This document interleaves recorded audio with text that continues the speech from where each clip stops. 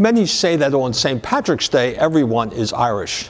Now, it may just be that everyone enjoys the celebrations, but for us at Curley, there may be another reason.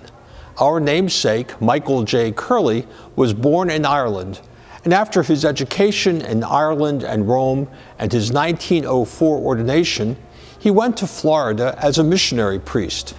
10 years later, at age 35, he became Bishop of St. Augustine, Florida, then the only diocese in the state. 7 years later, after the death of Cardinal Gibbons in Baltimore, Curley came to Baltimore, historians say somewhat to a surprise, where he served as Archbishop for 26 years until his death in 1947.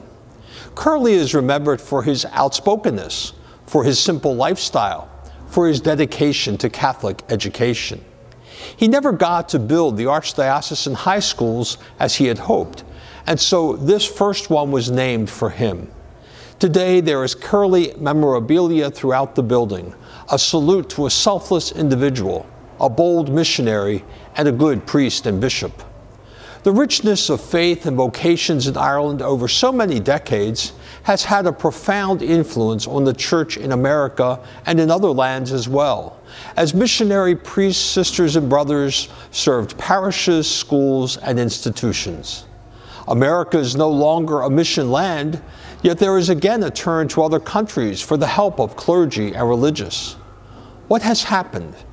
Well, as a possible answer, let us remember the missionaries like St. Patrick and Archbishop Curley, and in this season of Lent as well, reflect upon the gift of faith we have received and think about how we are living it and sharing it and helping succeeding generations to know the value of being a disciple of the Lord. Faith is a gift, and when we share that gift, we never lose what we have received, but in fact, it increases. Thank you for helping Curley to be a school where the faith is taught and celebrated.